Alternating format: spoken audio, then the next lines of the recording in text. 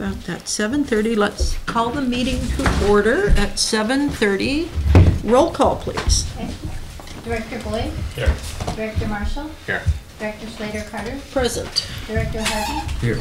Director Lohman? Here. We are all here. President's statement. I see there are some comments coming on this. There was a Midcoast Community Council meeting last night, and it was requested that by the council that Montara Water and Sanitary and Granada Community Services District investigate having weekly compost pickup from kitchen waste. And under state law, you can't have your kitchen waste sit in your compost for 2 weeks because it's a public health hazard. So we would have to change some of our practices. And also, it would be a change in cost. So we're going to be, us at Montara and Granada are going to be looking at this, and we will be getting back to folks about what the additional costs are. Chris Porter has agreed that we should do a survey of all the folks who live in Montara and Granada to see if they're willing to pay the extra money every year. So we will work on that.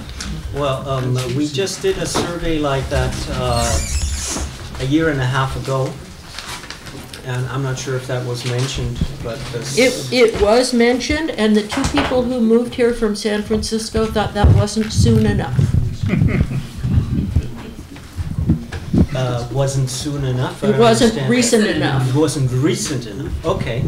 So, And all right. Well, do we have an we did a immigration poll, and it was policy pretty on people clear, from San Francisco? unfortunately. you can talk to Mr. Trump. Okay. Thought we'd build a wall. The other is that in looking at what Recology does in San Francisco, I think some people may have larger expectations about what can be recycled as food waste. And so we need to look at what it means to all the folks who live here.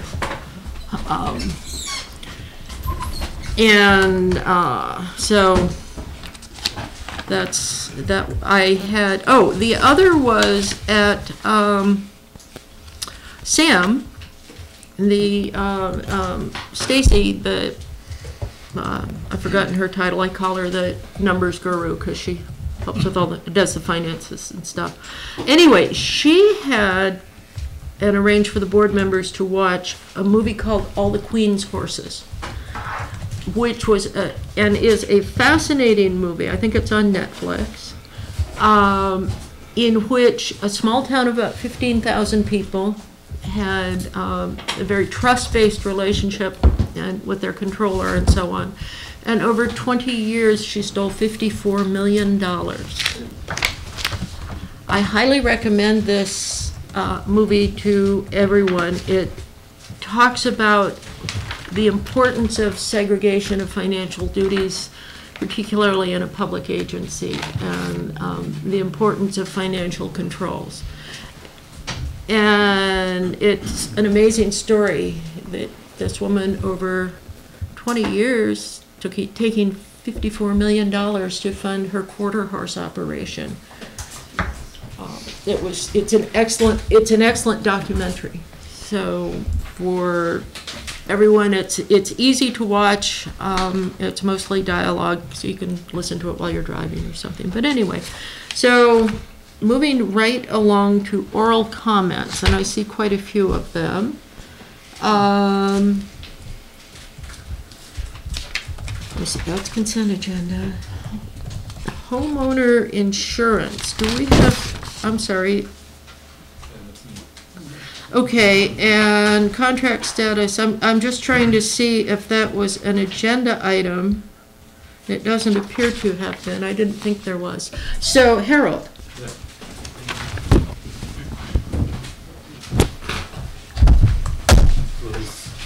Right there. Okay, thank you. Thank you for the opportunity to speak. My name is Harold Herman, and I'm a resident of Moss Beach. I'm here to share a couple of concerns with the Montara Water Board. Some info about my background. So I work as an executive in an insurance division of a large corporation. We don't sell homeowner insurance products or fire insurance. We sell other products, but due to my work, so I'm familiar with risk rating and pricing of insurance products. So I want to quote here, that's a Sacramento Bee, it's a recent article. 2 consecutive disastrous wildfire seasons have created an insurance crisis for thousands of Californians who live in and around fire-prone areas, stung by 24 billion in losses. Insurers are imposing rate hikes or dumping customers altogether, leaving homeowners to seek replacement policies that can be 2 or 3 times as expensive. So this is something that's happening. So as I started to hear about it, and I started talking to neighbors, and sure thing, so there were entries on Nextdoor. Neighbors also telling, yeah, once I had 25 years with the same company, they dumped me out in the market, try to find insurance. So this is a huge problem. So cancellations, there was an article in the Mercury News, 350,000 is the quote there. Californians got their insurance dumped by the insurers. What's interesting is that the insurers or the carriers are not obliged to report that to the state insurance department. So the suspicion is that the number is actually a lot higher than what's reported here. Loss ratio, which is basically any dollar you take in as an insurer. Can you hear him? Can the folks watching TV, will they be able to hear him? He's speaking to a microphone, so okay. As long as he does that, okay. Yeah, okay, sorry.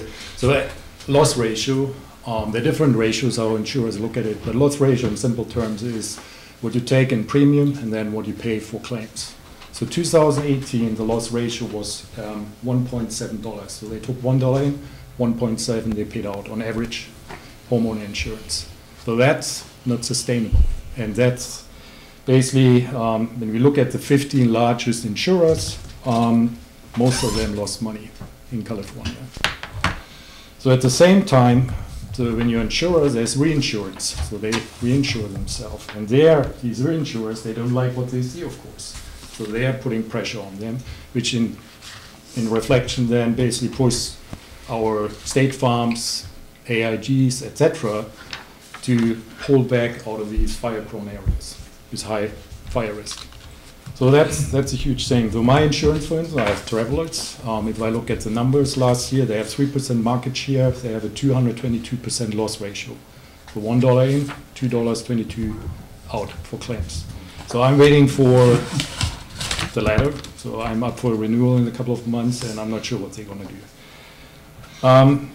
So this is what's happening. All the insurers are looking at the book of business. And when you basically get asked, when you get insurance, they check how close you are to the fire station, clearance around the house, or there are certain measures. But from a risk rating perspective, from an insurer, it's a lot more complex. They look at a lot more things than what you see as a customer. So the triggers, I said, the wildfires. Now, if we transfer that to our coast side, we have the 2018 fire threat map from the California Public Utilities Commission, and that shows us most of the coast, mid-coast, either in or surrounded by extreme or elevated wildfire threat area, especially Moss Beach, Montara, extreme fire danger. So the insurers don't like that. Now, a couple of months ago, there was a study published by Streetlight Data, actually, about evacuation routes. And I don't know if you've seen it, actually, yesterday in the printed version of the Half Moon Bay Review, they're writing also about it, but this came out a couple of months ago. So the coast side made the list of towns that will be difficult to evacuate, and that's not a surprise. But what's new now is, so this is out in the public domain. Everybody's looking at this. A bunch of cities here on the coast side, they are listed. The math is interesting because I would say almost 100% of the people who live here, we depend on Highway 1, and that's not necessarily what they reflect in number, but the fact is we are listed in there. Which brings me to the point that when I look at fire risk, evacuation, and then of course water, and fire go together. And I started looking at Montara water. Basically, what I read is 250,000 gallons in reserve for firefighting. That's a reserve we hold. That translates to 2 hours times 2,000 gallons per minute. So that's what we have right now. But sounds like a good number. I'm not an expert, but what makes me nervous then when I look at the neighboring district, so CCWD, and there was an article which I read where it was stated 4 million in water reserves dedicated to firefighting. Now I understand it's not an apple-to-apple comparison, a lot bigger. I think we have 6,000-7,000 people here. They have 20,000+. We are like a third, maybe a quarter of the size. But that doesn't explain the number why we have less than 1/16 of water reserve in our tank to fight fires. And now we add extreme fire danger. So we have, I think, a lot of areas in the canyons are tinder boxes. So that makes me question, then again, if I put my insurance hat on, what does that mean? Yeah, and if you can't evacuate, and we still, you know, with the data from streetlight data, the pictures, you know, place what was the name of the town? I'm blanking here right now. Paradise? Paradise City, yes, where people couldn't get in and out. One route in, through and out. Sounds very familiar. And people burned in their cars. So the question is for me, as we are adding new large developments to our system, are there plans to basically up the water reserve? I mean, you as a water board, you can't change the fire risk rating, you can't change what the insurance are doing, you can't change our evacuation route, but the question is, as we're adding new commercial large home housing developments, is there a plan to address, it seems like our little water reserve, especially when we look at our neighbor district with 4 million and we have 240,000 gallons in water. So for me, this is all about safety. There's an element where we say we want to keep or maintain affordable homeowner insurance policy, so basically keep insurers interested in selling policies on the coast side, but also then have adequate planning for a water system and water reserve to fight fires. So that's something, you know, I'm looking at the board to consider and plan for. Thank you very much. Thank you. Thank you. I want to give a quick response. A CAL FIRE firemen came out, actually 2 of them, to inspect my area. And so I had this very same conversation with them. And I would be happy to have CAL FIRE come to the district and have a discussion from their point of view. Essentially, they said that that particular study was based, yes, on the transit. It didn't look at the fact that we have the Pacific Ocean right here. Paradise was surrounded by high fire entirely, and we are not in that situation. And to your point about our water storage, when we took over the water district in 2003, we had many hydrants who had no pressure under the private investor-owned utility. And we now have a fire protection system that meets the requirements of what we need to do. So there was a big fire, not big, but there was a fire up Daffodil Canyon a couple of years ago, and what CAL FIRE did was they brought in their tanker airplanes.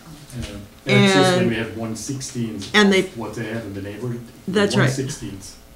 But we are also much smaller in size and more compact, and so I will be happy to have CAL FIRE come and discuss it. It's been a concern of mine. I spoke to the Board of Supervisors, so we'll put it on the agenda. Thank you. Thank you. Do you want staff to address our number? Yeah, Please. I'm assuming you're talking about the storage number? Yeah. So, I'm not sure if this is really an apples-to-apples comparison. I'm happy to look into the 4 million gallon storage on Coast County Water District, but ultimately, our overall storage is 1.4 million gallons that is available for fighting fires. The number, the 240,000, is a paper number that is calculated as is exclusively available for firefighting. Yet, you know, our tanks are kept full at all times, and that water is turned over due to consumption, but it's available to fight fires. So I want to learn a little bit more about what this 4 million storage number is in CCWD, but it sounds like that makes sense that it's an overall storage number that compares to our 1.4 million gallons of storage. Good. Okay, Thank you. And moving right along, sorry, Sid Young.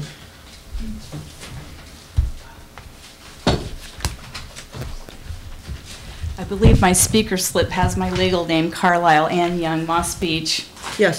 Quickly on the point that Herman brought up, and that is water for fire suppression. Somebody mentioned that we're surrounded by the Pacific Ocean on one side and not all forest and everything.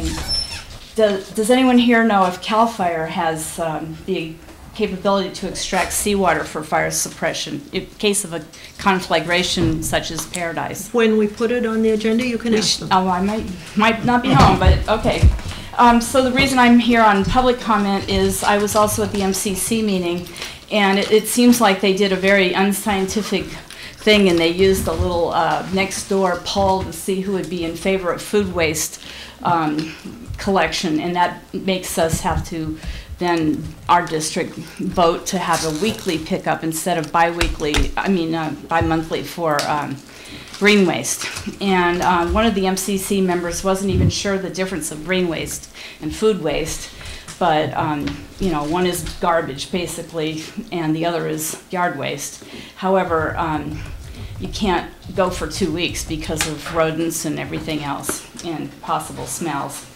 My thought is, and the reason I wanted to make a public comment here is because I don't want to see our rates go up again. And the Office of Sustainability from San Mateo County has discounted worm bins for indoor composting and yard bins for outdoor composting.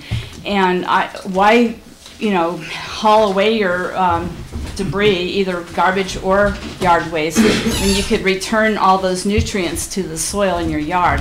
Now, they brought up the fact there were 2 guys that moved here from San Francisco, where a lot of people don't even have yards, they live in apartments, but San Francisco enacted this very large program years ago. In fact, they used my office in the city every night to make phone banking calls after all the agents had gone home. But they were very successful in getting a lot of reduction from the landfill. But food waste from this tiny district is minimal as far as reducing landfill. But I would encourage MWSD before they take on more fees for us to pay in our garbage collection is to get the Office of Sustainability over here with some master composters to give some classes or lessons, free demonstrations, and maybe even offer some of those worm bins and yard composting bins, as a lot of people didn't know they existed. So thank you. Thank you very much. Chris Thola?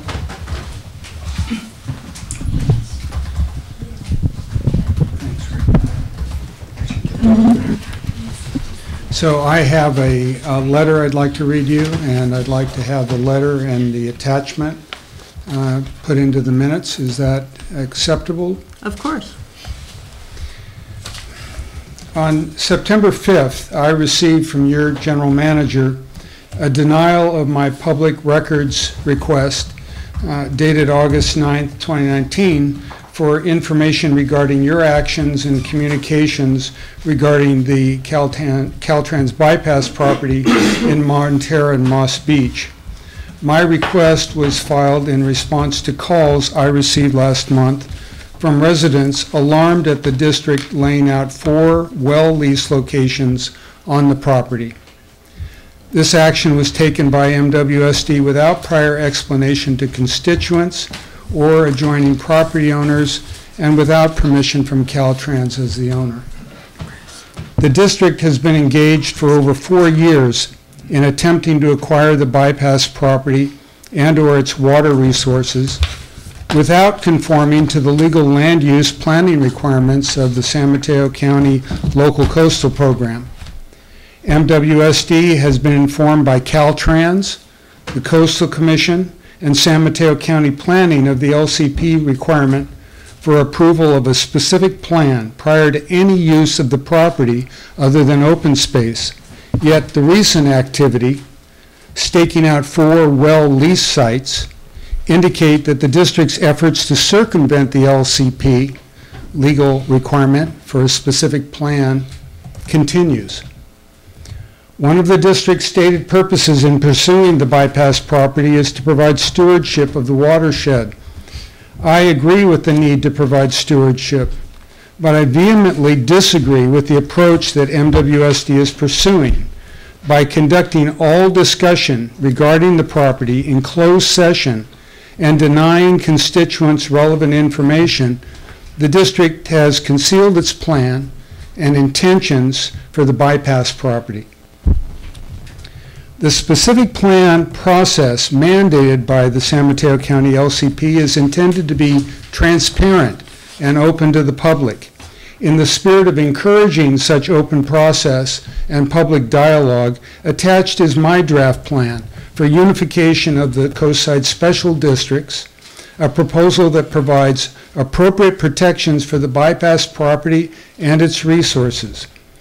I will be circulating this document to the special districts, Half Moon Bay, Coastal Commission, Caltrans, San Mateo County Planning, and LAFCO as an alternative to be considered.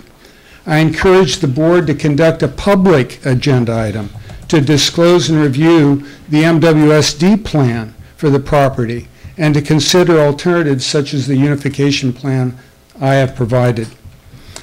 I also urge you to reconsider your position of withholding information concerning your actions with respect to the Caltrans bypass property, given that the information concerns public property and work performed with funds provided by your constituents. Continuing to withhold this information reflects poorly on MWSD as an entity operating in the public interest. Thank you. You're very welcome. Um, Good night. Can Christine make a quick comment on that? I would very much Yes. appreciate it. Thank you. Thank you. Thank you, President Slater Carter. Working with the district's manager, we responded to Mr. Tholog's Public Records Act request indicating that we will comply. Why don't you talk to the camera, because those are, and they will be able to hear you better, or at least the microphone. Sure. So we responded under the Public Records Act to Mr. Tholog's request for records. Did he leave? Yeah. Oh, okay. So that was a misstatement. We absolutely indicated that we would produce all disclosable records that aren't exempt from public disclosure. We responded with 2 letters and asked Mr. Tholog to let us know when he would come pick up the records because they're ready for release. So I don't think we've heard from him. Is that correct? Correct. Yeah. We have the records. So that Available. mistake- Well, that was not in the letter that he received. What was not in the letter? Excuse me, this is, are you Robert? I am. If you'd like to come up, because you Sure. do have a speaker slip, I'm but this is not, I know. not for debate. And by the way, I love your photos. Thank you. And I'm sorry I interrupted you, ma'am. That's okay. I just wanted to assure the board that we've complied with the Public Records Act. Thank you. Robert? I was privy to those letters. That was nowhere in those letters, that you had the records and they were available to pick up. Yes? States very specifically Yes. that they the will- records are available for pickup after September September 10th. All right. I rise in support of Chris's proposal to consolidate the water and waste systems on the coast side, which was part of his proposal he did not read. I'm one of the people, one of the lucky people who live adjacent to the easement on Drake Street. I have been there, lived in Montara for over 30 years. I have a landscaping easement from Caltrans for a line of sight barrier for headlights there, so I've been working with Caltrans for a couple of decades now. My concern is very simple, and it ties to this gentleman's concerns about the insurance and the water and the rest, and that is that no one is taking care of that property. I have spent untold hours trying to, and I've been cited by CAL FIRE for not clearing the property in front of my house that does not belong to me. So Caltrans refuses to take care of it. PG&E refuses to trim around the wires. And now I'm finding within 100 feet of my home these lease sites, which, based on my conversations with Caltrans, are not in fact in existence. There are no lease sites, as far as the Caltrans representative with whom I have spoken and worked with on my property all these years. So my concern is that I would like to see a plan. I'm not a lawyer, I'm an artist. Would like to see a plan that can be discussed. If you plan on using that aquifer for the network, some of that money needs to go into managing that property. Right now, I spend my spare time out there with a chainsaw trying to cut dead plants away from my home. I too don't know what's going to happen when my insurance comes up for renewal. My concern is this valuable asset, and I've spent my life in land conservation. I've on the advisory board of Sempervirens. I did all the photography for the Peninsula Open Space Trust for over 30 years. So I know a little bit about how these things go. Everybody wants the goods, nobody wants to pay the bill. So all I'm asking is that there's a public conversation. If you intend to take benefit from the assets of that property, that a certain amount of stewardship is considered along with it, so that those of us, and I'm on a well, so I'm not one of your ratepayers, but so that we don't have that burden fall on ourselves. So that's the reason I wanted to support Chris's efforts in this regard and getting the story out to those of us who might have something to say about it. So thank you very much. I will say that I've lived in Montara a month or two longer than you have. Mm-hmm. But I have always been concerned about the fire hazard of that. And one of the reasons I ran for this board a while back and have been trying to get this board and now have a board that I can work with, to have us take that, and we were advised by our attorney to talk about just well sites. I have frankly wanted to take the entire span, and it sounds like you would encourage us to do that. I would like to see it, and again, we're working on the documentation. I'd like to see it for wildlife preserve, trails, mm-hmm. Open space, and for community use with fire protection. And so that's, but we have to conform with the Caltrans requirements. Of course, I understand first, that. and Chris can speak to that. Yeah, Right. I was asking for Christine to comment earlier. The fact that we're not doing this as a subterfuge to the community. There are certain things that we're attempting to do that aren't public yet. And we have certain things happening in closed session that we just can't open up everything to the public at this point. May I just say that if I were to yield on the easement that I have from Caltrans by 1 foot, mm-hmm. they would be all over me. The idea that you're placing well sites, claiming them as leases on the signage, mm-hmm. and they know nothing about it.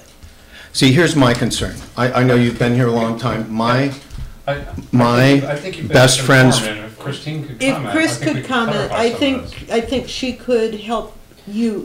First of all, Caltrans is huge, and so maybe the ones you were talking to weren't talking to the ones we've been talking to. Yeah. And Chris, if you could talk about the process that we have been following. Yes, actually, and you do correctly refer to, there is a public process, obviously, that the board needs to follow. They're just not at that point. And conducting feasibility is actually what the board is considering at this time. And there's, again, as Yes, they put a Director test Lavin well said- right out in front of Well, our house, and it there's was no very test well. successful. I don't know what lease sites, I don't know what that reference means, lease sites. I can provide But- photographs of the No, four of no, them. no, I know, but you're putting a title on that. I don't know It was a what title that means. was printed on all of Yeah. the posts Well, that were put in. that obviously was surveyors, As your staff, people in Montara Water and Sewer District trucks that put the so I sites in. don't think that's the case. but Okay, So- Clemens Clemens can probably can clear it up. address Thank that. you, Robert, Yeah. for being here and Sure. speaking to us, first of all. Sure. So, what I want to assure you is that we have permission from Caltrans to enter the property. We have a permit with Caltrans to enter the property and to ultimately also for water exploration. It doesn't mean that we can take the water at this time. Right. We are allowed to enter the property and we're allowed to drill, and you're aware that we did that some years back. Yes, the test well on Drake and Look up the for- hill and so on, yes. Yes, they're unfortunately not test wells, they're boreholes, which means we have to backfill them. There's no remnants left. Mhm. So I think that's a very important point to get across, that we do have Absolutely. permission to enter the property. Yep. The people that manage the And do what we property do just there. are not aware of it, I guess. I have to say, you know, the work done wasn't done by our staff, it was an outside consultant. I'm assuming. Hydrology, yes. I'm assuming they took some template form of whatever to post something out there. That was not run by us. I'm not aware of any lease site declaration on site. If that's the case, I have to take a look at it and I have to make sure that this goes, that we remove this. Is the sign still up? There's, They're labeled posts. Each one has a square saying well, lease Okay, site, so A, that B, is- C, that and is a- D. I understand where the miscommunication, the misunderstanding comes from Yes. due to this sign. That is not authorized by us in any way. But ensuring you we have permission to enter. Thank you. Is that document public? It is, Okay. and I can send it to you. Oh, thank you. I appreciate as soon that. as I can. I also want to suggest off-the-record conversation with the district, with me, maybe something. Sure, I'd be happy to do that, Off Klaus. camera, not necessarily off the record. Understood, yeah, Off I camera, understand. yes. I Not understand. right If I now, could- just- Thank you. Scott, Yes, sir. We've actually discussed it in open public meetings. The last one that I can think of, to be sure of, is when we had our last community meeting in Moss Beach, and we packed the house and we talked about all sorts of things, and this is one of the topics. And I think many of us have been talking about the utility that this has now for the community, and how much more utility it could have if it had someone who cared about it and took care of it. Agreed. And I have talked, as have others, with individuals at the county who are in positions of responsibility, and have been told in no uncertain terms that County Parks does not want this land. And they actually, this was extremely public, in a 5-0 vote. I was there on the day that they did it, it was a Tuesday, and we were there. They passed a resolution. The Board of Supervisors. Passed a resolution unanimously requesting that Caltrans donate the property to Montara for the benefit of the I'm community. aware of that, Well, yes.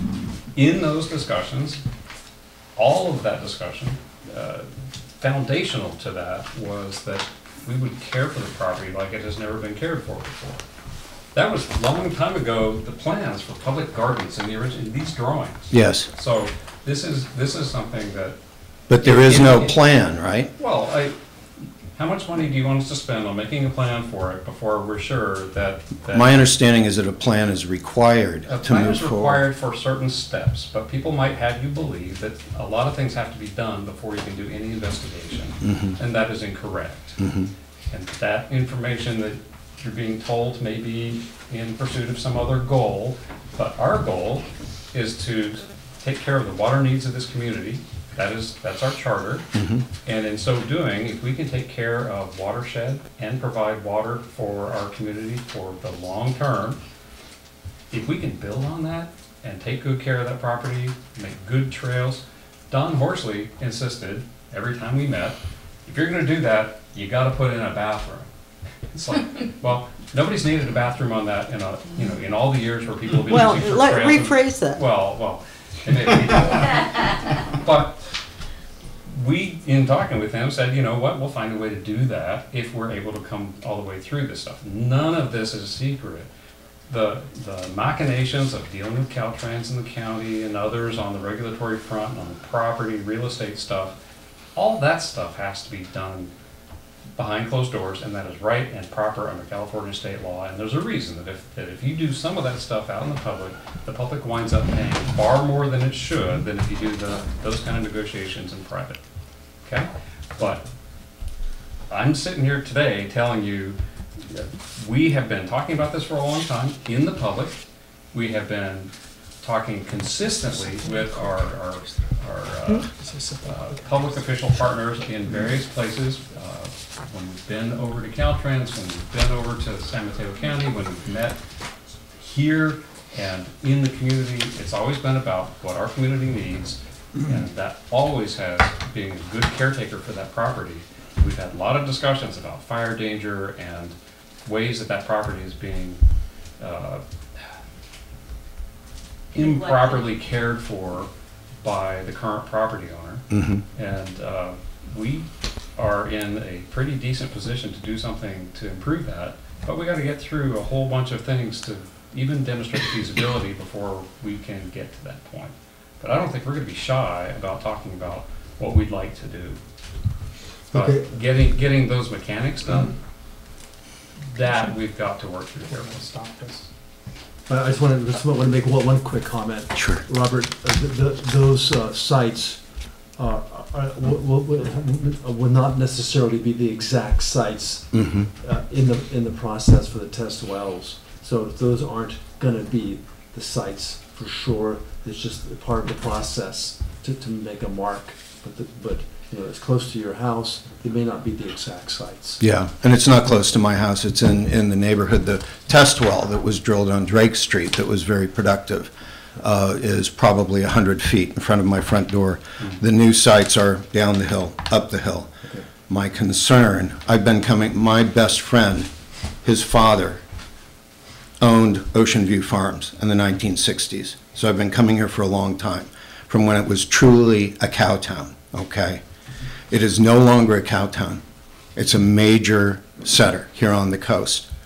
And I just am trying to make a respectful request that process be followed, and that that those of us that live next to this, especially those of us on wells, have a voice in how it's going. And I appreciate you taking the time to hear me out.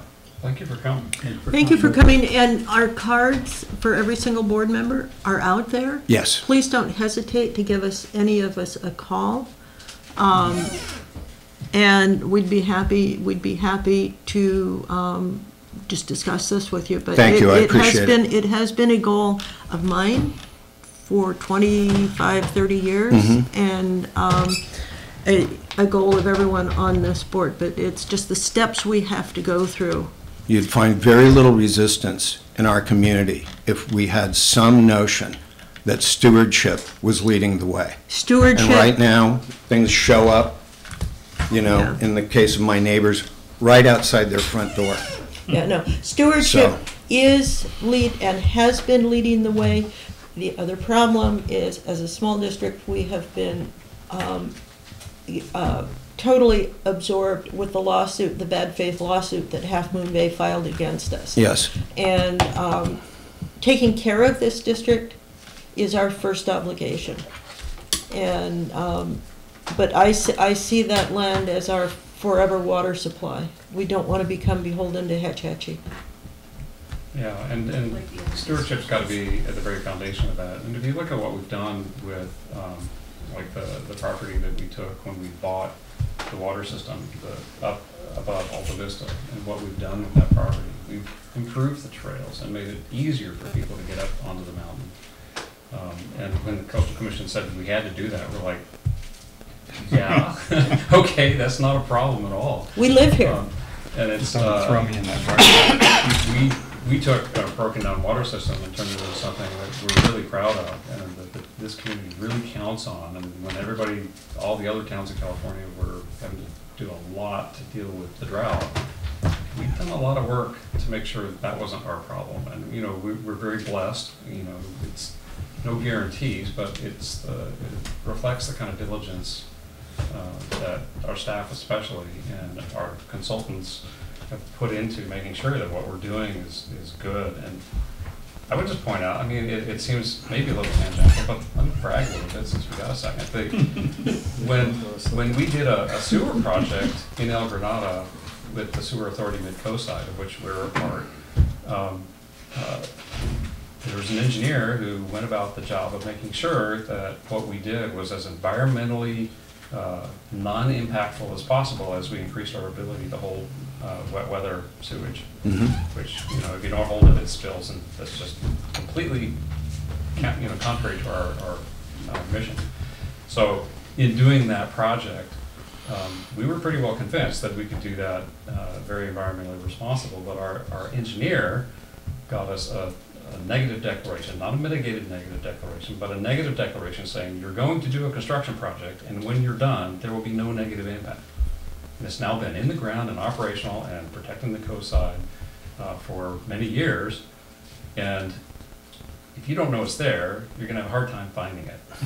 And this is we take joy in doing work like that. And this property back here is very special. It's right here at home, and we want to do something really good with it if we can get to that point. And After 20 years of living next to it and seeing nothing but abuse by everybody, it's very hard for me to take cheer out of this. Well, So far, That's why we need to own it. But let's Yeah. move on. I invite you to stay. Thank you very And much. I invite you to stay because we're going to be having, I believe, more water discussions throughout the meeting. thank you very much. My wife and I have been disabled from a 12-year battle with Lyme disease. We go to bed at 6 o'clock at night, Oh, so we're going to take our leave. We appreciate your courtesy and your time. thank you, and Thank you very thank you much. so much. But like I say, take our cards and stay in touch, and we'll be happy to, as you can see, we'll be happy to talk and talk and talk. Thank you all. Have a good evening. Thank you. Okay, moving right along. I hate to say it, but I'd like to say one quick thing up there. Oh, sure. Since we're on this subject. It didn't go past my recognition of the first speaker on that topic. And I think he used to be a board member, and I detected sour grapes. And the fact that he was putting out that you guys nefariously were keeping this from the public, and even though the attorney said that we had offered the public records to him, he claimed we didn't. He's in favor of consolidation. I would like to be on the record of being completely opposed to consolidating. They want our water. They don't want us to develop water in the Caltrans right away. Thank you. Thank you, Sid. Okay, having gone through all of the public comment, let's move on to we have no public hearing, consent agenda. And I have several requests. Greg Diegas wants to speak to consent agenda, and Carlisle Ann has asked us to move item number 13 on the consent agenda, the big wave, to the new business to allow. We can't do that. That's what I'm here to do. Well, you go ahead. So, do you want to make a motion I got to you. take it off first? Let's have a motion and move this, if that's what you were going to be talking about, I need a motion to So I move can it. comment on it Then. then. Thank you. Okay, we have a motion. Do we have a second? Motion by Rick, second by Scott. All those in favor? Aye. All So right. we might want to do the consent agenda first, and Oh, then move on to Let's do the consent agenda. And does Big Wave qualify as old business or new business? Probably. I think it should be new business. Okay, why don't we make it first item on new business? If lots of people are here for that, can we push it up to, so they don't have to wait? Or is it a possibility? It's a possibility, but I don't think that the old business is going to take very long. Okay, that's fine. Just Okay, reports. do we have a motion on the consent agenda? Does anybody want to pull any items? I move for acceptance of the consent agenda. Second. Rick and Eric? Minus number 13. Minus 13. Minus 13. All those in favor? Aye. Opposed, abstentions? Motion carries. We will move right along to old business. MWSD collections contract status update, and this is about sewer.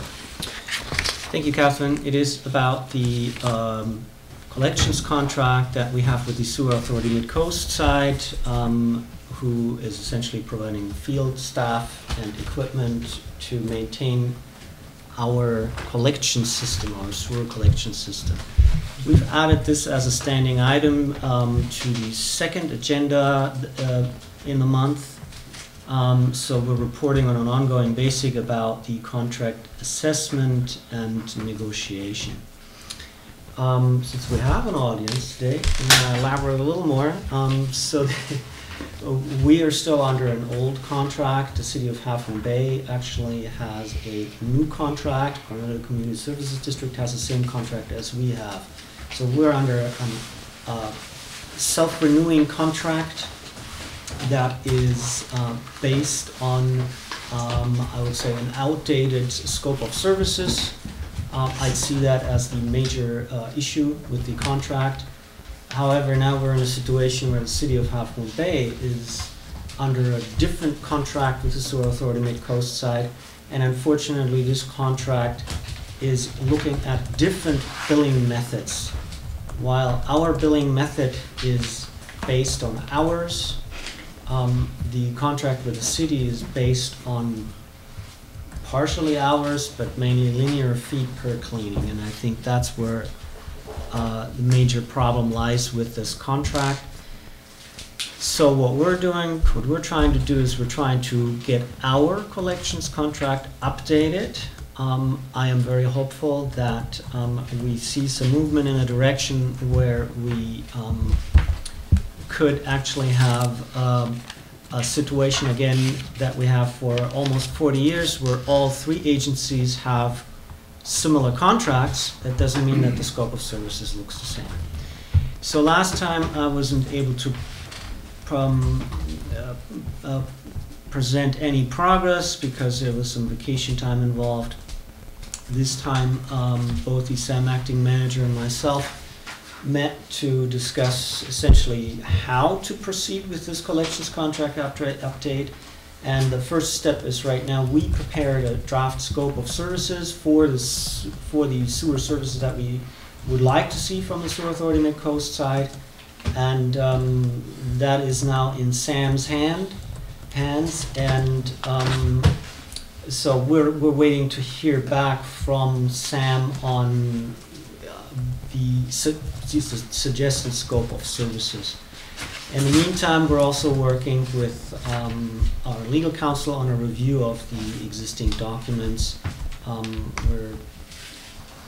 That was held up through Dave's illness right now, so I'm looking forward to working with Christine on that. Okay, So that's the report on the collection. okay, I have a comment, and maybe that's something we can bring up if this contract with Dan Child moves forward, and he can perhaps have some suggestions as to how to resolve this too. Item number 2, review and possible action concerning the water rate study. Thank you, Catherine. Yes, Sid, rates have to go up. I'll just bring up my question during the big wave. So we identified, actually already 2 years ago, but I mean, for sure this year's budget process, we understood that our water revenues aren't sufficient to cover the expenses. For sure, they cover the O&M expenses, but the question is really how much money do we want to invest in our infrastructure? And we have some clear guidelines that we look at on how to assess this and what we need to spend, and we're currently far from it. So we know that there is that we need to collect more revenue on the water side, and the board authorized to initiate a water rate study.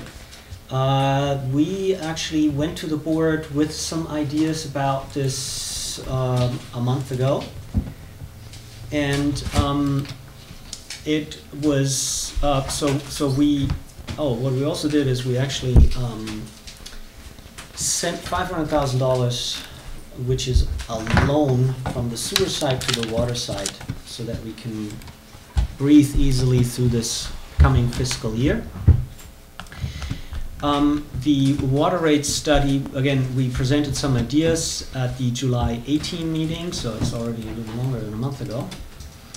And by now, the consultant and myself finalized a draft, and we're actually recommending that this now go to the district's finance committee, so that we can get some guidance in advance of the next MWSD board meeting. So we hope to bring something to the board on the October 3, I believe it is, and would like to schedule a finance committee meeting maybe next week to get an early start. Maybe there's 2 committee meetings required.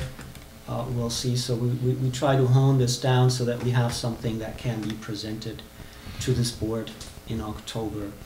Okay. That meeting would have to be on Monday. Okay. Because I am leaving on Tuesday for a couple weeks. Okay. Eric, I'm out Monday. You're out Monday. Yeah, I'm not here. So we can talk. We can discuss, figure out a schedule. Okay. So, and I know I have a request from Greg. He wants to participate.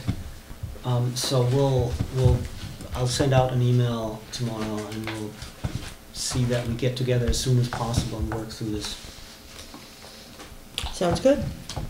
Okay. Okay, new business. Let's move item 13 from the consent agenda, approval of the Big Wave subdivision, to the new business.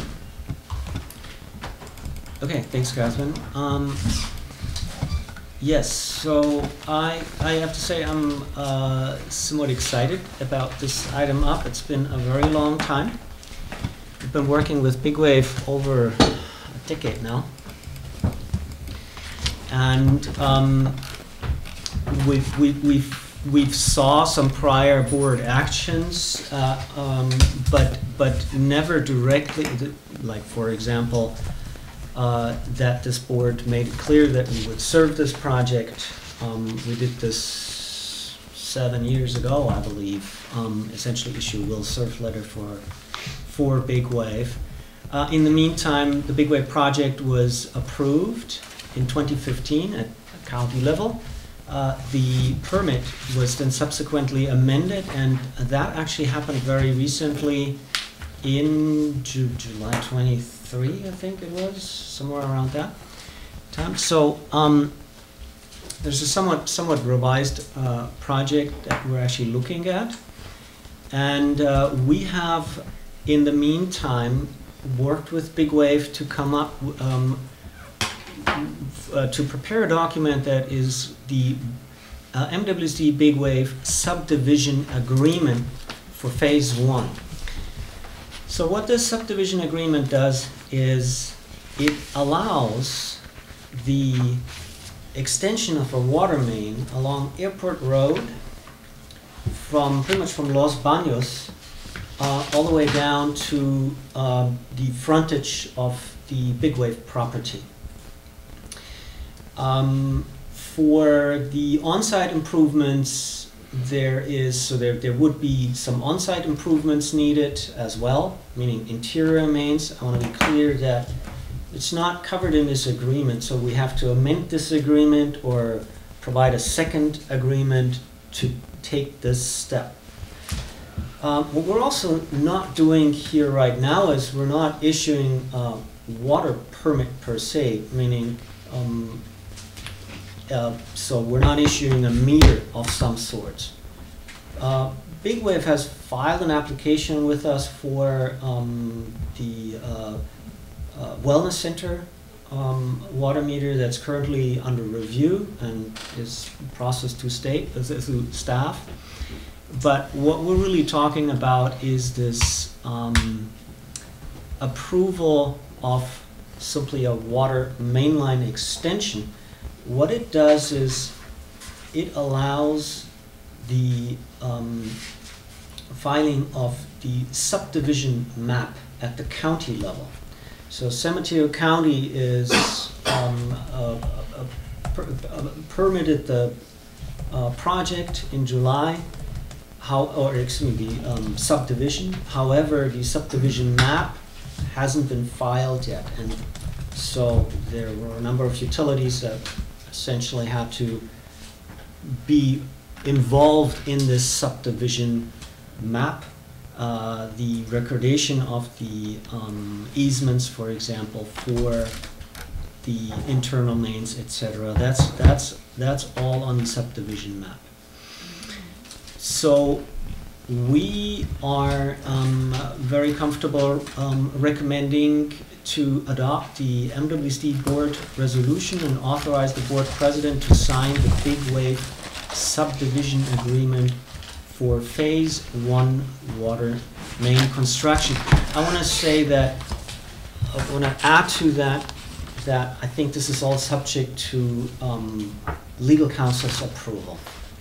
Final draft, for the For the final draft. Okay. So there are obviously some numbers that need to be plugged in, and exhibits. I have two speaker slips, so we're going to move to public comment. And let's start with Greg Diegas, and then followed by Carlisle Ann. I just wanted to say, and I know Jim Harvey's a big backer of this project, we had a special needs kid. He had OCD. He's no longer with us. So I have some sympathy for the project. That said, you will be aware, at least Clemens and Catherine received an email from me listing some problems. First, procedurally, there weren't any dollar figures in the draft that's attached to the agenda, so I don't know how you can vote on bonding something with a blank number. There are also, let's call it a half dozen typos and ambiguities that I pointed out that I suggest be addressed. I used to do some legal review stuff for a living. So I think you have an incomplete package in front of you. But there's also some substantive issues, and I understand I'm late to the game here, and that Clemens has graciously spent time trying to educate me, but I haven't seen the kind of analysis or due diligence that I would expect for a project of this magnitude. I mean, where are the financial projections that show the, the cash outlays and exposure, and the revenues coming in and the coverage and all that? One thing relates to the rate study that may be coming up. If you're going to build this extension for millions of dollars, then we're going to have to operate it, and it's going to be, and I use the word not an asset, but a burden on the district, because when that thing finishes aging out of its useful life, everybody else is going to have to pay for that. See what I'm saying? They pay for the first version of the asset, but we have to pay for it for the rest of the time. And I don't know where the analysis like with is. Sam. And I don't know where the rest of the analysis is. Well, and Sam is another issue. I put into the email I sent you guys a half a dozen considerations, which take too long to explain here, but look at the stress on Sam. We're now going to be adding more sewage. We already have a problem with SAM staff having to turn off the flow from the north and back up the sewage into the expansion tanks during wet weather events. So how much more wet weather expansion tank capacity do we need? Well, hopefully. And I don't know, and it's probably a bigger problem when you have an office park, then who pays for that? We're not using your sewage. You're using El Granada, which is part of SAM, which is part of the Intertie system. Let's not have a back and forth, just Okay, one at a time, please. So, I don't think we can spend the time up here debating the things I wrote, but I would be surprised if you voted in favor of this without considering all the issues that were raised, because we pay, even if El Granada collects the sewer connection fee, we still pay for the infrastructure and our share of it. And then there's also issues having to do with the way the rate study's calculated. You know, it's based on a capital improvement plan, but it doesn't include a fully loaded evaluation of the asset portfolio. So I think the rates are going to be impacted. I don't know how, I haven't done the calculations. So I view it as kind of like, this needs more analysis, at least financially. Maybe somebody's going to say, don't worry about the prices right now, but you know, I tend to worry about the money. When the businesses I used to be in, we would have done this before. All right, thanks. Thank you. Carlisle and I had some questions for Clemens who left the room. Shall I go get him? no, let him come back, and he's not going to be gone long. Okay, I am sure. Maybe the board has the answer. I'll ask it now if you want. Sure. As far as the big wave extension line, is that something they pay for before we start building it, or it's in anticipation of them breaking ground? Christine or Tanya? They pay as they're paying for the construction. We're putting it all on your account down. Okay, and then as far as once we start selling them the first drop of water, my understanding was when the residents voted to approve the bond to buy the water district from Citizens/RWE, that, or was it AW, whoever? Caliam, thank you. That, you know, we spent the money for that bond, and yes. Now every time a new connection gets added, they have to pay part of that back to the district. Is that my understanding? No, they pay into the bond. Well, the bond gets added to their tax bill. They pay right, but they're only paying for whatever portion of the bond is left to pay. We've been paying all along, so we've kind of, you know, helped them to, or whoever is the new. That's true. That's builder, true. Even if it's a resident. The law is very clear that you are only. I'm sorry, what? The law is very clear that you only pay on a bond. Well, they pay to build it, and then as they buy water, they pay money into the district. As and each everyone tap. pays money into the Yes. district as we right. You know, buy water from the system. So there is cash flow that not only operates things day to day, but also keeps the system in shape. Okay, so I guess that wasn't quite my question, but the question was, if we, the district and the citizens who first signed on for the bond have been paying their bond and their property tax bill all these years, and then a new big user of water connects, what happens when those connections start up? They also have to add on to whatever part of the bond is left, right, to be paid off. But does any of the previous, you know, the fact that we acquired that whole thing, does the money go back to some of us, either in the reduction of a rate because there's a new big user, or, I'm sorry. Jim asked if he could answer that, and I said I thought Christine should answer. I was going to ask Clemens, so whoever wants to answer, it's fine. But my question is basically, once they start, you know, you extend the line and there hasn't been a drop of water yet. I don't know, maybe they don't have a buyer for their project yet. I'm not sure. That's not right. any of our concern exactly. right now. What we are doing right now is simply a minor approval of a subdivision map. So that, and the subdivision has already been approved by all of the planning I know agencies. that. I read the documents. So the question was, when they start paying in because they turn on tap water and we're supplying them water, how does that affect the district and the past people that have supported the bond? We have more customers. Okay, so I like this. I make a comment that Big Wave can't be expected to pay for water use in previous years that they didn't have. So they can't go back and pay for the water use in the last 20 years since we bought the district. I'm just saying they are taking a resource that we paid to improve over time. So how does that affect the current ratepayers? That was my question. I maybe didn't phrase it right. If I may, so I understand it's about bond. Bond is levied over the district. our service area doesn't comply with the district, so Big Wave is within our service area, isn't going to pay the bond. The bond was taken out for purchase of the water system and for improvements to the water system.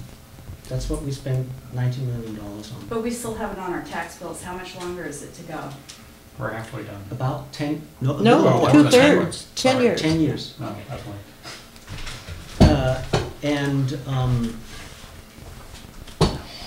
my train of thought. That's okay. I So think he answered We it. just went through that. I answered it? I So think- ultimately, what I'm trying to say is that in the connection charge study, meaning Big Wave will pay for each individual water connection, a very specific amount. What goes into this study, into how we charge this amount, how we calculate this amount, is essentially something, I'm gonna call it now a buy-in. Mhm. It's not necessarily a buy-in, but it is, we Connection can fee. consider it here on this level as a buy-in, right? So it's essentially a portion that buys into what is existing, Mhm. okay? Now, the future rates are going to pay for the water system, since that main line becomes part of the water system. Every ratepayer pays a portion that goes to capital needs. And so the water rates are essentially what are making up the replacement of this main line. So Big Wave will pay for the water main replacement in front of your house, Greg, while, as well as any other main, as well as you're paying for, through your rates, for a replacement that is anywhere in the district located. So that money is put in a pool and spent to improve the water system. That's after they start using the water, you mean? In 100 years when that line needs to be replaced. Thanks. Yes. That was my question. Okay, let's bring it back to the board. And would you like to speak? No, I don't No? Okay, let's bring it back to the board then. I will note that in the letter I got from Greg, some things are out of our consideration. The typos we need to correct, of course. Typos happen. He did ask about adequate fire, water, storage. I don't think you mean whiskey, right? I think you mean water Fire for suppression. fires. Fire suppression. Fire water. So, Clemens, would you like to address that? I think we spoke about this. And along with another question, I'm sorry, for adequacy of water supplies. Adequacy of water supplies, I think, is a very good topic because I wanted to address this actually during the manager's report. I attended a meeting of the Association of California Water Agencies, Region 5, this is Bay Area, last week. And so this was the big ones. This was East Bay Mud, Valley Water, Contra Costa Water, Alameda Water District, looking at their water sources and at their water portfolio and what their needs are. Determining now that we're living in a drought scenario with some rain years versus before it was, we live in a Mediterranean climate with some drought years. I think this is clearly turning around, right? So folks have to be prepared for drought scenarios and longer drought scenarios. And how do the water agencies actually look at that and how do they try to cope with this? And so they all developed essentially their needs strategy, and from there they looked at what is the financial impact. So come up with a scenario that is doable, that is achievable, and how do we finance? And the first goal that all of these water agencies had was we need to produce 100% of our average water demand. Now, bear in mind, that means they're looking at trying to produce the amount of water that they need for their customers. That's their goal, okay? And then they go into a drought scenario where they can look at providing 80% of the water to the customers, or 70%, and from there look at how much does it cost to provide 60%, how much does it cost to provide 70 to 80%, and so on. How do they develop their water sources is a different topic. It's currently not recycled water, even though that's what everybody wants to see. Now, this district here has had to set aside 50% of our capacity for drought contingency. So while others are looking at how can we get to 100% of our water customers' needs, we have 200% of our customers' water needs. I had to set, actually more than that, had to set aside half of that just so that we can supply water during droughts. And I think that is, I think, probably the most conservative approach in California. Besides that, when it comes to water availability, Big Wave is going to go through what everybody's going to experience here. That means we provide water on a first-come, first-served basis. So with every water meter application that we get from Big Wave, because Big Wave is going to be built in stages, we will have to make the assessment, do we have enough water to supply this, this next phase, this next building, as we're currently doing for the first phase. So there is never a guarantee that we have enough water, but if we're looking at our supply portfolio, we're, I think, pretty safe. We don't plan on running out of water again.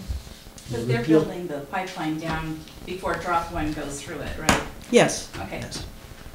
Okay. And one of the conclusionary statements in Greg's letter is, I understand the pressure the county and board of supervisors is applying to advance Big Wave, but we residents must insist that we do not bear the costs and risks from the project. And I would say that that's certainly the attitude of the board. We ask anybody who is doing any new construction in this district, connecting to either our water and or our sewer, to bear their costs and the risks. And we have to do that within the strictures of the law. And so there are particular laws that special districts have to follow in setting our costs and our rates. And it is not the same as for investor-owned utilities. And Chris can speak to that if she would like to, but this board, in fact, is very aware of that, and we work with consultants who are very clear and have a long history and understanding of the laws and the requirements that a public district must operate under. Comments from the board? I think everybody said it already. Okay. Do we have a motion? I'd like to make the motion, resolution next to an order, resolution of the Montara Water Sanitary District. That would be 1660. Approving the main extension and authorizing execution of agreement for phase construction and acquisition of subdivision water utility improvements. Make the motion. Subject to correction of typos. Second? Second. Eric, so Jim and Eric, all those in favor? Aye. Opposed? Abstentions? Hearing none, motion passes. Moving right on to the tracer study project update. Okay. Thanks, guys. Do we need a 5-minute break? Go ahead, I was gonna grab some water. Oh, okay. Tracer study project update, which is an exciting thing, Sid. Yes, before I hand this to Tanya, who's Get the going to comfy delve chair. into this in detail, wanted to thank SRT for their help with this tracer study. And they've done a tremendous job in the recent weeks to make sure that we take a look at how we can please the state regulator in ensuring that our contact time requirement for the treatment plant is granted. So Tanya, if you can just take it from here. Madam President, members of the board, we're very happy to report that we had a successful run, and the study has proven what we have been telling the water board for the past 15 years. Your staff and consultants, we knew that this would be the case, but we couldn't prove, and they don't take our word for it, so the choice was, as you probably recall, to do this tracer study, which was a huge expense, but versus a 10 times plus more expense of building a new tank, is what the water board wanted, the Division of Drinking Water. We have been very successful, but I also would like to say that the study is under budget right now due to a huge input and participation of the district staff, who took on a lot of work for which you didn't have to pay for, to others. And we were able to save money that way, and it was much more efficient. Now, there were several hiccups on the way. We're dealing with a chemical that basically can dissolve the body, person's body. Was very frightening, the acid that we were dealing with, the tracer. But we were able to... Now you tell me right after I got a drink of water. Goodbye, Rick. It was nice knowing everybody. That was the coffee. It's fluoride, but in its undiluted form, it's quite a formidable acid.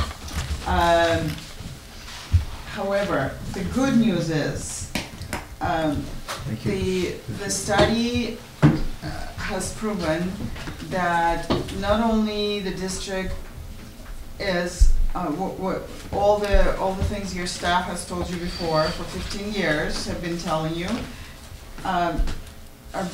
were correct, and the general manager knew this. We all intuitively knew it. We just needed the proof. So we now have the proof that the district's disinfection system is working correctly, and there's enough detention time, which is called contact time, CT, sufficient to disinfect the water, and that groundwater mixing with the surface water treated at the Alta Vista treatment plant does not affect that process. And so we will be sending a report to the state with a huge hope that they will leave us, well. Yes, we hear you, we hear you. And the district is in full compliance with the surface water treatment rule. And everything is in accordance to the US EPA guidance manual, and all the regulations are thoroughly met. So we in the board agenda we have included some photographs of the studying process. And again, we want to thank the district staff for doing all this work and supporting the study, and very happy to report the good results. And I would be happy to answer any questions, but there will be a more detailed report forthcoming as well. Thank you. Okay, are we done with that? Yes. Okay, moving right along to the progress report for the Wagner Well Rehabilitation and Water Main Replacement Project. Exciting stuff. I'm just going to hand it right back to you, Tanya. Reporting about the project that's essentially the Wagner Well Improvement Project, but there is also improvements that are made at the Drake Well site as well. So this project has been in the capital improvements program for now a few years, and now it reached the point where it's done for implementation. It was a future project, and then it came to be the present project. Drake and Wagner are good workhorses for the district. They're good producing wells. Back in the day, before the district took over, there was some MTBE contamination, hydrocarbon contamination coming from the farm, and GAC filters were installed. we were And able. GAC for Oh, the sorry, audience is? granular activated carbon filters were installed, that we were able to disconnect because that contamination was no longer a threat. Working together with the county, this was at the early stages of the district taking over in 2005. So these vessels were sitting there idle, doing nothing, and this project will remove them for good. But most importantly, rehabilitate both Drake and Wagner's site wells and replace the main that's interconnects them, which will improve the distribution system quite substantially. And fence and gates and things like that, access, security, and demolish a dilapidated shade and an old generator. The project is slated to be complete in October of this year, so moving on schedule. Good. Thank you. And review and possible action concerning district minutes review per request. Okay, thank you, Catherine. So this was an item that actually was prompted by a request by Lou. Thank you, Lou.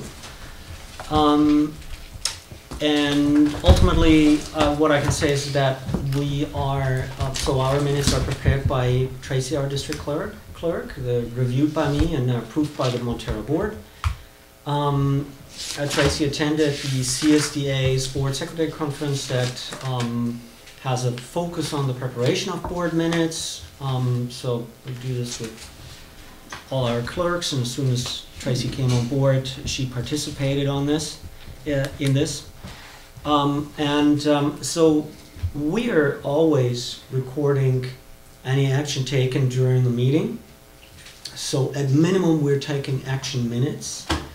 However, we actually have historically captured conversations that lead up to board decisions, and we've actually received these requests repeatedly from board members to expand the minutes to capture the conversation leading up to the decision. So I think the discussion minutes is really our standard minute format. Sometimes we have received requests either from the board or more so from actually legal counsel for what's called verbatim minutes, where now everything word by word is captured so that there is a very thorough understanding of what happened at that meeting at that certain item. So we have applied these different forms at discretion, but we're mainly focusing on discussion minutes to allow a better understanding of how those decisions were made. With that, I hand it to the board for discussion and direction. Rick? I mean, that sounds like a lot of work to put every word into the minutes. Can we say that since the entire meeting is videotaped and those records are available also, that in the incidences where somebody, either the board or the public, wants to know word for word what happened, it seems like the video can handle that. So I think we want to point out that the minutes are an official document, while recording captures, of course, everything, or most of everything, except Yeah, but I don't think that verbatim is a requirement. No, and I've never seen that before. I want to point out again, we don't have verbatim as a requirement. Yeah. Here we have sometimes received the request from legal counsel or from board members to capture a specific item verbatim. What we generally do here is discussion minutes, where a discussion is summarized. That compares to action minutes that doesn't capture any of the discussion, but simply records the action taken. Right, which really down the line doesn't give any history for people who. And I mean, I've been places where they've taken that minimal approach. It's there was a vote at the end, the vote was 3-2. But was there video? That's the whole minutes. Was there video for those as a backup? So I mean, so I'm in favor of our current. But when I got on the board, I read a lot of the early minutes, and you wouldn't know anything about how it happened because you had the recording of the vote, and that was it. And there was no video back in the day. And you have to rely on video to exist. Our need for verbatim minutes might be noted if we're in a discussion where we believe that might be important to have. I think it's something we can ask for at the time. I think some discussion minutes are always helpful because it helps anyone to quickly go through and get the sense of, okay, what was happening, how did they arrive at this conclusion. I think that's really good for the record, that distillation of it. So I would be very inclined to just leave verbatim minutes for an as-needed kind of thing, which we haven't needed in a while. Like a special request or something. Yeah. That's fine. And I would suggest too, videos go up on the net. We can get automated machine learning generated transcripts, which are not bad, especially when, in conjunction with the video. So if there's some garble, you can go try to figure it out. I think that for people who want to do textual searches and such, that's not a bad starting point, and I would have killed to have that in the early in my career here. But now I can go get some of that on my own without burdening staff and time and expense. So I'm very much kind of in the middle on, if we could have some discussion minutes, I think it'd be great, but I don't want to see verbatim minutes unless we just need it. I think action minutes are fine with the technology that's available to us, and like you said, with the learning, you can pretty much use that as a means to get to any more detailed information. I think in today's world that I understand what was needed prior to that. That's why I asked Rick, on your example is if you didn't have anything to back up to, then, then that's not a very good minutes process, right?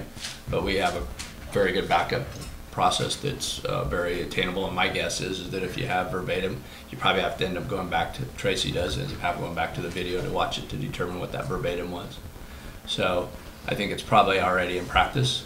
So my suggestion is that I would support more of an action type of minutes with recordings as a backup for any additional requests. Okay. Jim? I agree with Eric. I disagree. We had a very angry person, former board member, standing here telling us we lack transparency. And if I have some decent, not action minutes, but some contextual kinds of minutes to send people to, somebody who is very busy is not going to have time to go through all these meetings and watch them and try and search out the text and that kind of thing.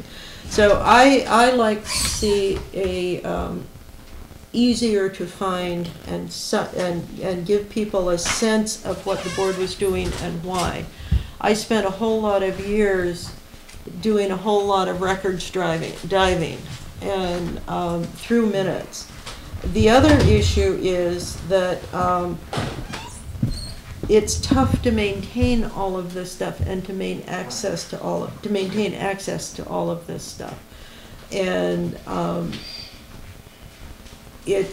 so my concern is that if we need to make it easy for transparency. So I like not just action minutes, but I like having some contextual. So discussion minutes. Discussion minutes, exactly. I want to point out one more time that the verbatim minutes are rare exceptions that we as haven't needed. really as needed, and we haven't really seen those in the past. So we stick to usually to discussion minutes. Yep. Yeah, I mean, I don't know if we're using the wrong words or in the wrong context. I thought we were saying is what we wanted was discussion minutes. And what we didn't want was 100% verbatim minutes. Right. I wasn't suggesting that we go back to just action, here's the vote. Okay. I'm fully in support of what we're doing right now. My I guess guess we is call we've that got, discussion minutes, and that's fine. we've got a I just don't want relative to go to consensus. verbatim. We should save some work, but That's keep just- some context in the minutes. It's Exactly. really helpful. It's great to be able to like read the minutes and have a pretty good idea what happened in the meeting. That's really nice. And then if people have more interest, they can dive into the videos. But That's it. action minute, or just simple action minutes, recording the The line vote. item and the vote. No. I understand. Yeah, Okay. I will add that Leonard Warren, bless his heart, went through all of the minutes on the founding of SAM, and those were fairly complete minutes, and they did add a lot to discussions 20 and 25 years later. So it is something that occasionally people do reference. Review and possible action concerning wastewater management specialist proposal to sewer authority mid-coast side. And I asked to have this on, and I'm looking for this is not an action vote, but I'm looking for a straw poll to give advice to the SAM board members and alternates. And you also asked to address maybe desired attributes in a new SAM manager. Yes, and I got a note from Keishan today that the SAM board members will be able to interview the final 2 candidates for recruiting companies The to agencies. engagements. Yeah. The agencies, right? For the agencies to find and choose one to find a new general manager for SAM. So, discussion from the audience. Hearing none, bring it back to the board. Well, I guess the first point I'll make is that from attributes of the SAM manager, you want somebody that's got a pretty well-rounded background. Not just an engineer. In fact, I highly recommend that it's not an engineer. That's the purpose of hiring an engineer. You rely on them and their expertise. You're not supposed to be as a manager, in my mind, you're not the expert, but you have the wherewithal to ask the questions. And I think that's key in keeping an organization moving towards the right goals. So I'd rather see that kind of attribute than I would seeing somebody that's an operator or an engineer as their primary, because typically they miss out on a lot of things that I think are necessary at that level.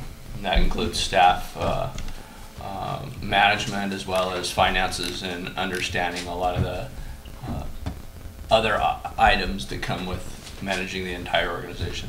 So I hear you saying a well-rounded background, not necessarily an engineer or an operator with strengths in finance and HR. Yep. Well, I left for a minute. What are we talking about?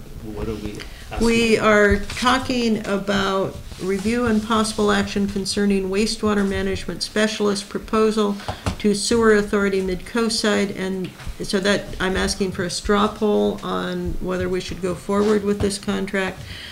And also I'm asking for comments on attributes of the incoming of a new general manager. Okay.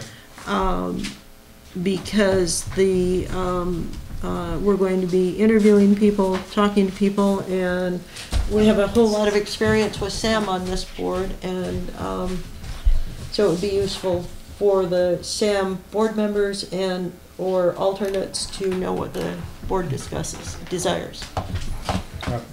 Yeah, on the wastewater management specialist part of that, everybody in the world knows that we're in a lawsuit with Half Moon Bay with tons of expenses, and as that settles, then maybe we're going to have a better idea of how much, first of all, how much money we have, and second of all, it would seem to me it would also depend on who we get in as a general manager. Okay. Many of these functions could be taken by a general manager, not necessarily all of them.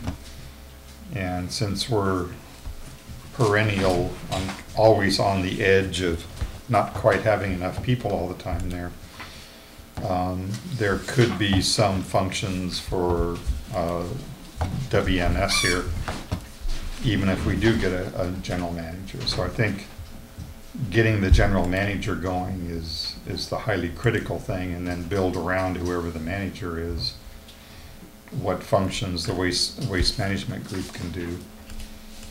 Or, you know, because one person I don't think can do everything. Okay. And strength, and what about the attributes, characteristics for a new GM? You're going to be one of the people who's probably interviewing, but it would be nice to let the rest of the board know what you're looking for. I like the idea that we've discussed, several times. I think is I'm personally not looking for the world's best engineer. Our original idea in the last round was that most of the highly technical information could cooperatively be gathered from the managers as a consulting group to the general manager. I think that's where our engineering power is going to be in the staff and the general and our managers. And I think it's best for the general manager to pick up all the other stuff that isn't specifically engineering. I don't expect a licensed operator or anything like that from the general manager. But as Eric said, more of the financial, HR, general management skills, being able to work in a joint powers, I would say that's like mandatory. Prior history of working in tough groups like that. And I think we are a good tough challenge for somebody. That's an understatement. Mm-hmm. Greg, I see. Why don't you come up and speak now? Well, let's listen to Greg, and then you can. You're going through the board?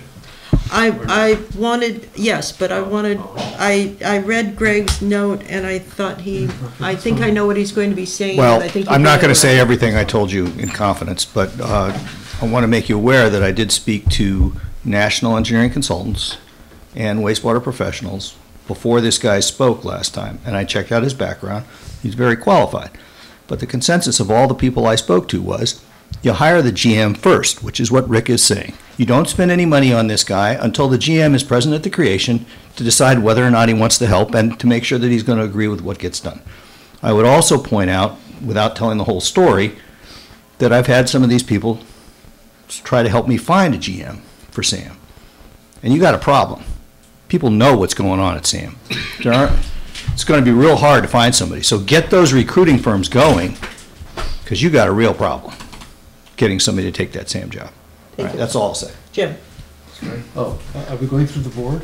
We're now going through the Am I board. the last one? No. Oh, okay, all right. We still got a couple. Okay, so as far as the general manager, I agree with Rick and Eric that we need to have, with the situation here in the coast side, we need to have a good manager, a good a person who is foremost a good manager, as opposed to an engineer. So I think that's the first requirement for the general manager, is to be able to handle people, handle the agencies, and be a good problem solver with the situation we have. As far as the management, as far as the district consultant, I think that I think I tend to disagree with Greg. I think that he was able to discuss the fact that if he was brought on board, he would help out. He'd participate in helping us get a general manager.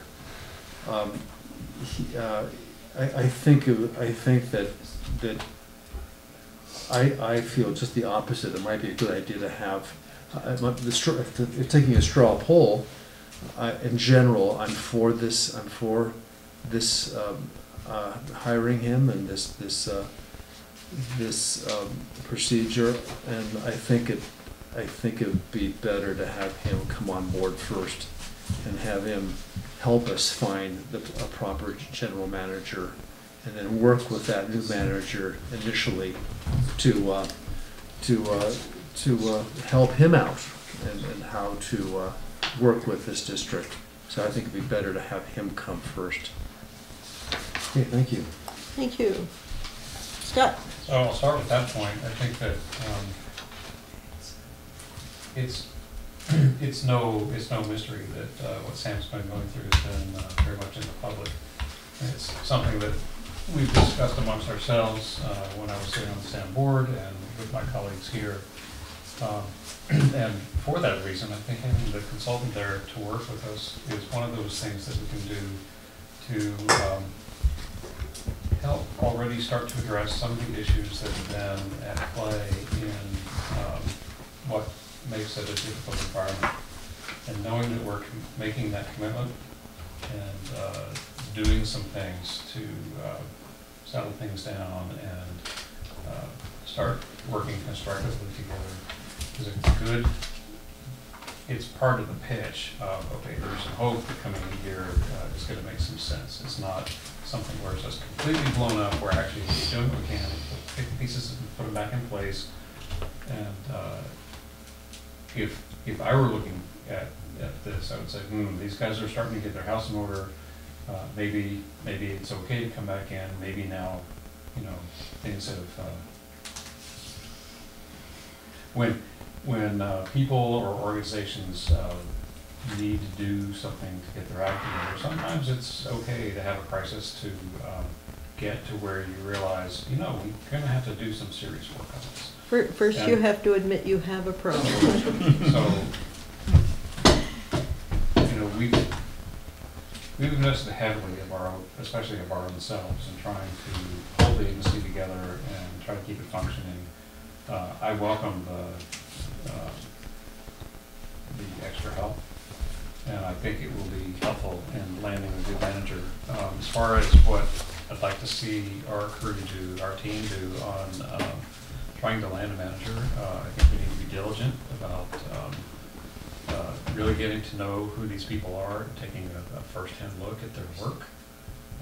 We've dealt with the hiring of many managers, and one of the things that I wish we had more consistently done is take a look at examples of their budgets, of the minutes, and maybe observed them in a difficult board meeting. And I'd like to say, show me a board meeting, show me a video of a board meeting where it was difficult and something is representative of the way you work in trying to navigate those difficult waters. I think these are practical, tangible steps that we can take that might inform us about who these people are. Thank you. I think,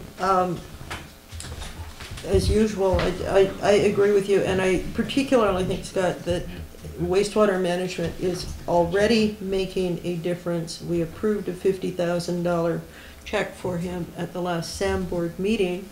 On the way in, I saw a woman working on piles of paper in front of her, and so being me, I said, "Hi, who are you?"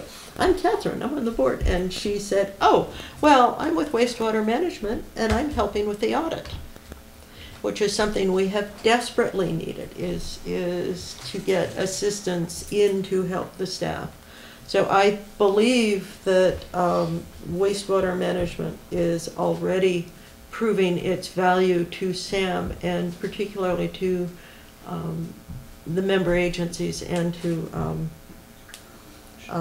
the staff at SAM as well.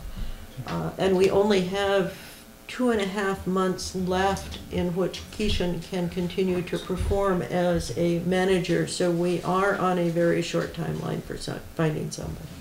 And I agree. I think having a manager, as you said, Jim, who has HR and financial skills.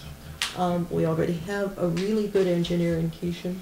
We have really good staff people. And we need a good problem solver, so somebody who can work with wastewater management and with the with our agency manager, so we can work out this collection systems differences and all of these other differences. But in fact, and I'll be done in a second, Rick, having a new general manager come in and get himself acclimated, we can't be asking that person to come and manage a brand new plant and get solving problems all at the same time, and having an outside person to present options is good. My biggest concern about wastewater management systems, I said it last week and I will say it again, is it's a heck of a lot of money. And I don't think that this district should, I think what we have to do is find out from the other member agencies if they're going to support this or not. And not only support it financially, but support it, what changes are suggested structurally, and also the healing of SAM, getting the staff that is needed. We had a staffing report years ago. It was ignored. We paid for all kinds of studies that have been ignored. We need to get moving forward on taking those studies seriously and looking at them from a point of view of a public agency, not necessarily a private agency, an investor-owned utility, which has oftentimes they have a attitude of the cost plus, which for the public means that you run something into the ground, then you get to replace it and make, oh, I don't know, 10, 20, 30% on top of it. Whereas if you've just been maintaining it, you wouldn't get that kind of profit. So we need to be looking at it from a public agency point of view. Rick? I just want to piggyback on Scott's idea that I'm ashamed to say I never even thought of before. Every general manager who came in and interviewed said, I've just spent the last 3 weeks looking at the last 7 months of your board meetings and blah, blah, blah, blah, blah. But we never, per Scott, said, well, why don't we go look at their board meetings and see how they perform? Really. In fact, since Scott doesn't go to the meetings, I'm on Sam. I mean, I claim that's my idea because he'll never know. That's right. Well, I would suggest then that when it comes to this, as part of the resume of final candidates, we ask for examples of budgets and minutes and any other kind of documentation that we want to see. Yeah, a like work product. Watching their board meetings, see how that person performed. That's excellent. Okay. I'm glad I thought of it.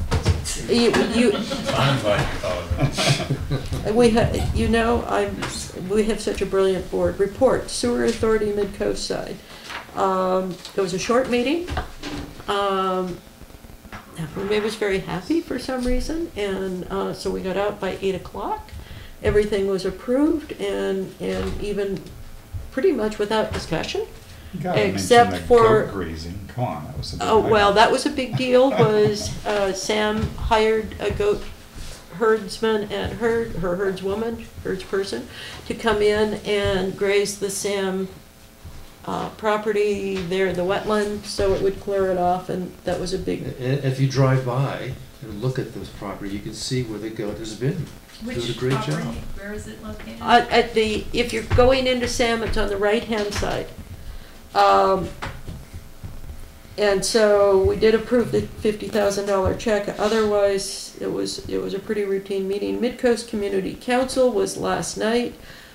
We talked about compostable food waste. I noticed on Nextdoor, one of the combustible's the worst. One of the proponents has set up a Facebook page, so if people are interested in in joining this and getting a full discussion of this, I think you should go to Nextdoor and look up the comments and who you can join, so there can be a full discussion. The other item was the highway crossing and various highway issues. Somehow in the middle of the night a highway crossing came up, and so they were talking, Mid-Coast Council talked about it. Seton Hospital is for sale, and they were raising concerns about that, and they also had the wildlife conservation public access grant for Montara State Beach that they were discussing. So you can see those on, per our earlier discussion, you can see those on the Pacifica TV. Is the council going to be talking to Caltrans about the quality of the crosswalk that's in place? You know, you'll have to watch that. I left before that item came up. I drove over it tonight, and that is the sketchiest looking painted crosswalk I have ever seen.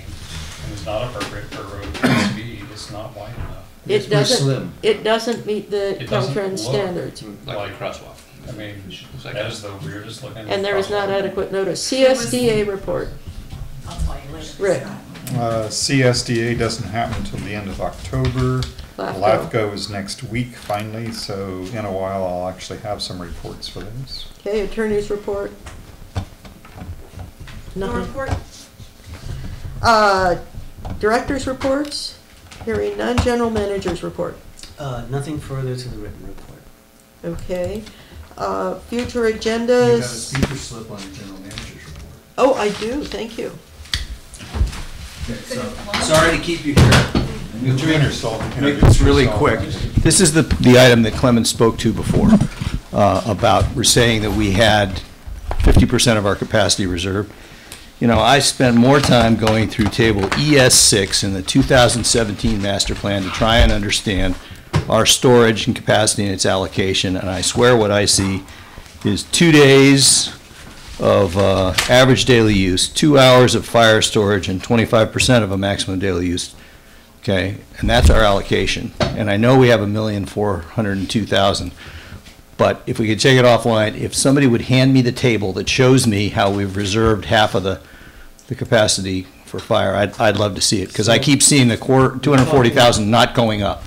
So, Greg, you're looking at storage and are talking capacity, two different things. So you're including a flow estimate?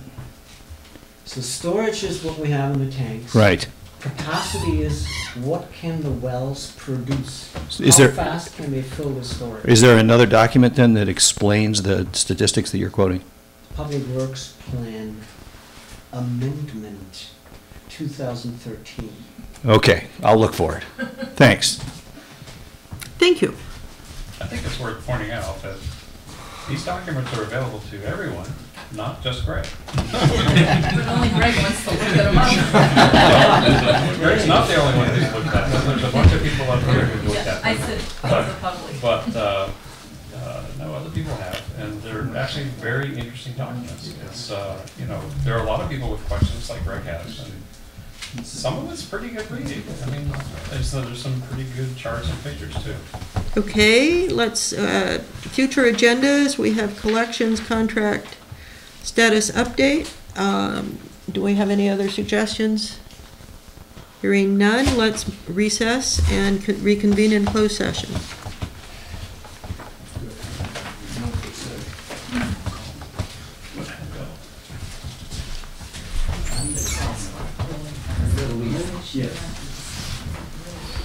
Just reset.